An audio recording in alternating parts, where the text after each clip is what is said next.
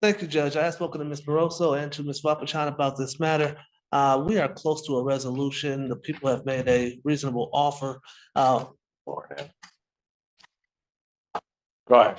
Have made a reasonable offer. The issue, if there's an MDLP, it's going to be requiring something to be paid off that may have already been paid off. So I need to get a receipt from Ms. Wapachon before we're prepared to resolve it. Hello. We're done. Before we're prepared to resolve it. So I'm asking for a short, either 1, 2, or 3 week adjournment, whatever fits the court schedule best, to get that receipt and turn it over to Ms. Barroso to see if that will help to resolve the matter.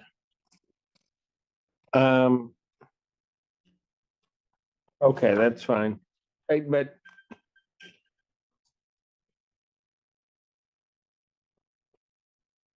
there a reason why she hasn't been going to community corrections? I was sick. I was in the hospital. She missed, she had a court date scheduled for February 14th. That was also, No, I understand that, but she had missed to January 10th, she tested negative. January 19th, she missed. January 22nd, she missed. January 24th, she comes in, test positive for THC. And then she misses February 7th. And then misses February 9th. And according to this, was in the hospital on the 13th through the 15th. okay. So I understand what the court Mr. said. Allen. She missed several tests. It sounds like in late January into February. She, And the only test that she then took for that period was positive. so I know she was in the hospital, which is why the February 14th court date was adjourned. Right, I have that one, Right. but she hasn't been testing. Okay. She did indicate that she went to go test today. They did not drop her. They told her to wait till after court. Yeah, because she hasn't been testing. Fair. And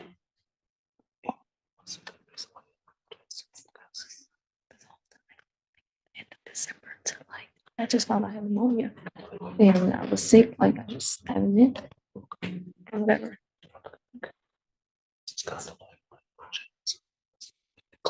did you read this violation report? I did not, Judge. Because I don't know what's going on with this individual, but the very first conversation, there's a call made to the phone. And it looks like some games are being played with community corrections. Okay. And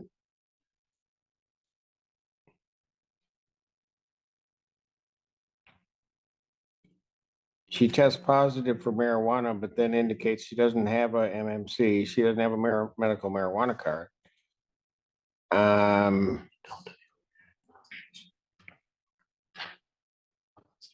And that she was at a party and had 2 marijuana laced cookies. So on, and they keep telephoning her, said she was unable to take the test on 119, having to pick up her kids. Then she reminded that they were open from 8 a.m. to 4:30 p.m. instructed to report to community correction on January 24th. She did, and that's when she tested positive. She hasn't given any on the February 15th, although the court has them. She didn't give any medical documentation to the 2 community corrections. You didn't give it to the court. You must have given it to Ms. Gaines. Okay. Yes, my understanding is she was working with Ms. Gaines. I guess that must be how the court ultimately received. Pardon? You said that the court had not received the hospitalization. I have it. I have the hospital. That's fine with me. It's the stuff before this that is very concerning, because she does her first test, she's negative. Then she just doesn't seem to do testing, as though she's not taking what the court says very serious. I'll continue to go test. And then she's talking about then there's this whole issue with the phone back at the beginning of January about the appointment.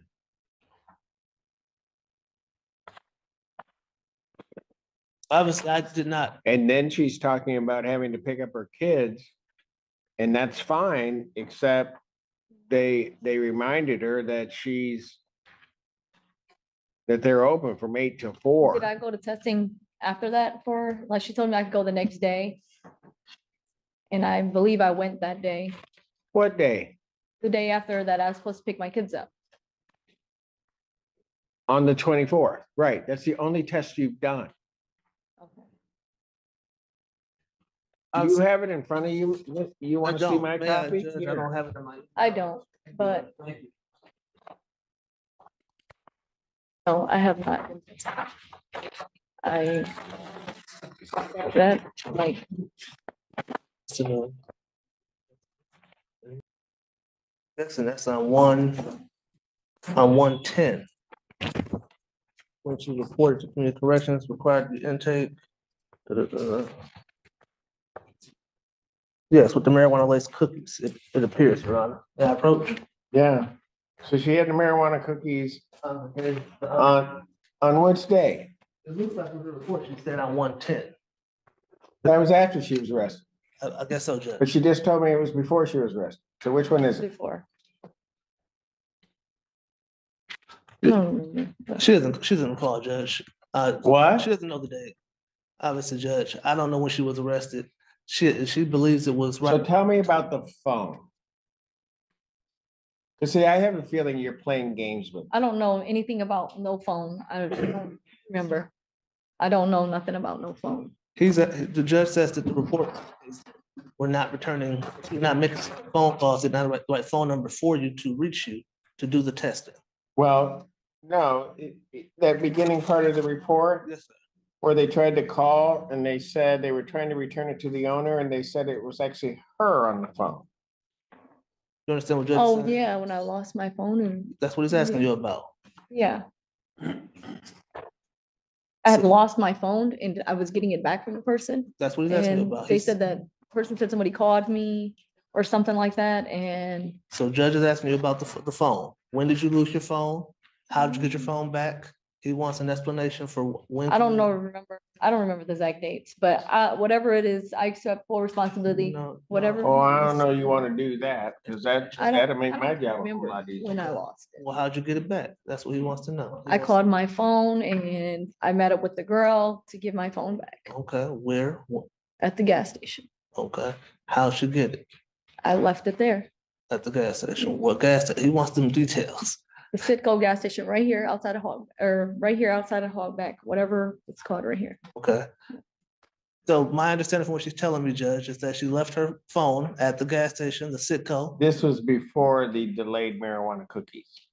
That's my. Oh, okay. Correct? This is after the cookies. I ate the cookies before I was arrested, a couple days before that. I got arrested on the 31st. Ma'am.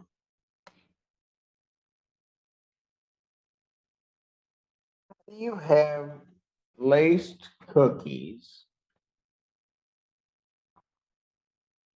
Take a test, it shows up negative. Then 14 days later, we probably would have known before then. But 14 days later, then you take a test and that's when it shows up in your system. Judge is saying that it should have showed up immediately. That's what he's suggesting. Okay, So he wants to know how is that possible? I don't know. Was there another slip? Is what he wants to know. No, Were you around someone who could have been? Okay, look, here's the thing. Mr. Feaster, I realize you may be at a slight disadvantage because you don't have the report in front of you. Judge. I'm gonna give you my copy of the report. She can sit right in that last seat over there in the jury box. And I will call it back up when she has her story straight. Thank you, Judge. But if she's up here and she's lying to me, ma'am, I don't play that way. Right. So if you come up here lying to me and don't tell me the whole truth, because I can see exactly what's going on here. I'm not stupid. But if you come up here lying to me, you're gonna go. It's really simple. Have a seat right there. He said. Have a seat right, that last seat up there. May I borrow that again, Jeff? Thank you, Jeff, for giving us the opportunity to pass this matter so I could get a copy of the report and review it. I did talk to Ms. Barroso about this report. Our office did not receive a copy of it, so I did not have it. We didn't have it, so I apologize for that, Judge. No, it's okay. In going through the report with Ms. Wapachan, I do have some corrections, clarifications to the information I was providing previously, Judge. She Oh, does, so now she's gonna tell the truth. yes, Judge. Yes, Judge. Go ahead. Thank you, Judge. She did lose her phone at the Sunoco gas station at 3891 Platte. About 17, just Is the Sunoco, the Sunoco. not the Sitco? Sunoco, right? Whatever the one's right outside of here. Sunoco, I believe, what she believes it was, Judge. She says that that phone was recovered prior to her first meeting with Community Corrections when she got her phone back on 1/9 of 2024. She went to Sunoco, she paid $100 to a Black female who had her iPhone 10. That phone did subsequently break. She took it and had it repaired or replaced at the iPhone store at Briarwood. She said when she did report on the 10th, per the report, Judge, she indicated to Community Corrections that she did have a marijuana cookie, 2 marijuana cookies. And so she indicated that she didn't know she was going to be positive. And that's when she said, what do I do when my test comes back positive? However, that apparently did not metabolize in her system at the point of that test, but she thought that first test would have been positive, Judge. Okay, so the cookies now appeared on the 10th. Yes, Judge, it happened the day before her reporting, Judge. So I guess that would have been the 9th, reported on the 10th. Go ahead. Okay. She indicated since that time, she has in fact been using marijuana, and that is why she has failed to make her testing dates, Judge. She indicates that she knew she was going to be positive on the 10th from the cookie, and she knew that subsequently she'd be positive from actual smoking of marijuana. So she missed those tests until she actually went in on 1/24 and tested and did have that positive result. She indicated that her last time smoking would have been 2 days ago on Tuesday, the 27th, Judge. She indicates that she does not have an addiction and that she can stop smoking, but that she had not stopped at this point, and that she takes responsibility. She apologizes. She sees how serious this is. And she wants Hold on a moment. I need to go back to the 9th. okay. He had the cookie when? It would have been the day, either the 8th or the 9th. The party would have been, she believes it was the Friday, January the 9th, I believe that date was, she indicated, at her friend's party.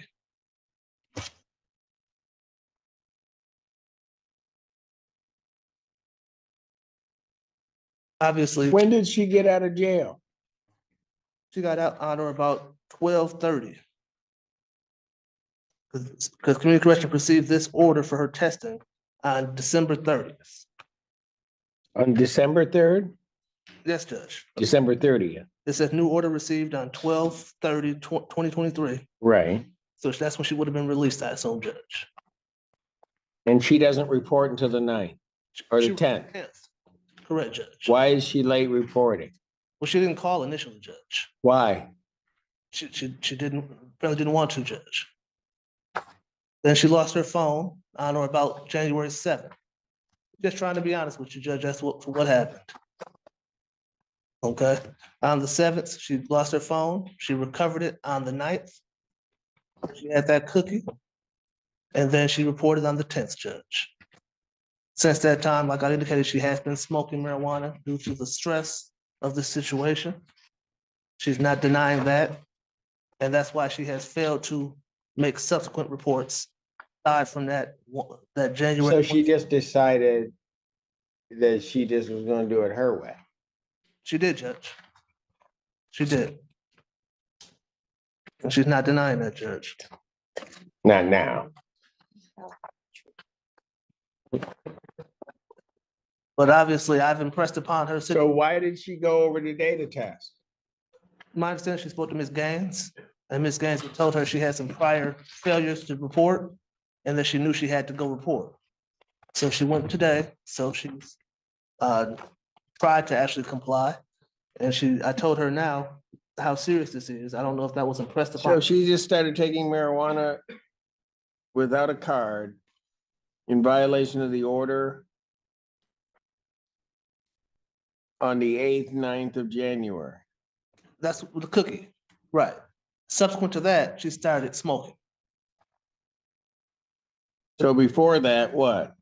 Before that, she indicated she didn't use often. Not never, but not often. But now she's been using pretty much 3 days a week. That's that time. And she knows she's not supposed to be. She does, Judge. You understand? Something that she's not denying now. She was scared, and obviously she has 2 small children. She has a full-time job. She didn't want to lose her job, didn't want to have difficulty with her children. Understands now, she just can't do it. She doesn't have a medical marijuana card. She has no excuse. And she knows that, Your Honor's not playing about marijuana, not playing about following court orders. And she indicates that she is given the Well, opportunity. it's the court, and I'll tell you, it's the court gave her an order. Yes, Judge.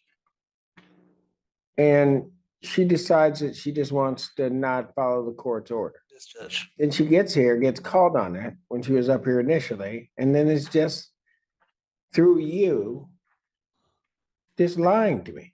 Yes, Judge. I apologize, Your Honor. You don't lie to the court, ma'am. You just don't. I'll deal with the truth. We can work that out. But if you're gonna sit here and lie to me, then that's gonna be a problem and you're gonna pay a consequence for that. That's what I told her in the box, Judge. When I sat down with her, I told her that she has to be straight with you. The truth, you generally work with people. Okay, that she apologized and she's sorry that she wanted me to tell you what was going on, how she got to this point. She said she's had difficulty dealing with the stress of the situation. She's looking forward to getting this resolved. The prosecutor did make her a very reasonable offer. We're just trying to get proof of that payment for the destruction of the broken window, to try to get these pled out. But obviously she needs some help. She's not afraid to go to treatment if the court thinks she needs treatment, but she believes she can quit. And in 30 days from Tuesday's date, this should be all out of her system completely, because Tuesday was the last time she would have used, Your Honor.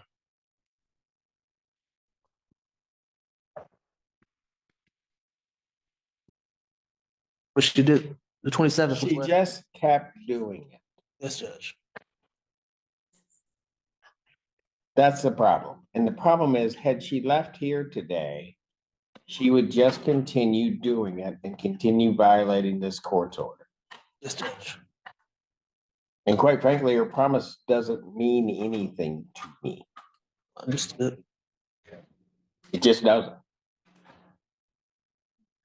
Had she taken the test, say, this is why I'm doing it, failed the test, that's one thing. But she just decides that she doesn't have to take the test, takes the test, then decides she doesn't have to want to take the test, just continues using.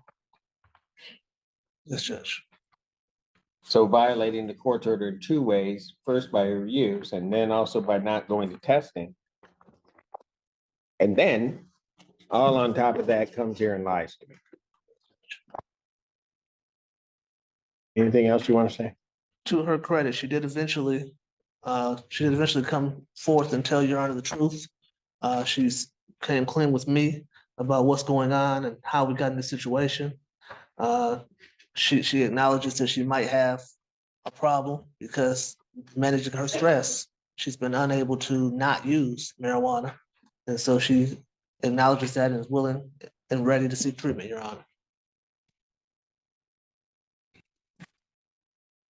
Your screen is locked on your phone. How is somebody else using your phone? My screen. They can answer calls still. Can they call out? No, and they did. So I don't believe the phone thing either, even now, as you're saying. Adjourned to March 7th, next week, 2024 at 9 a.m. And lady, you're gonna have to figure out how you want to do this. You're here on a DV charge or DV type charge. You got resisting and obstructing. You're not following the court's rules. Has their 9mm handgun been surrendered? Yes. Yes, Judge.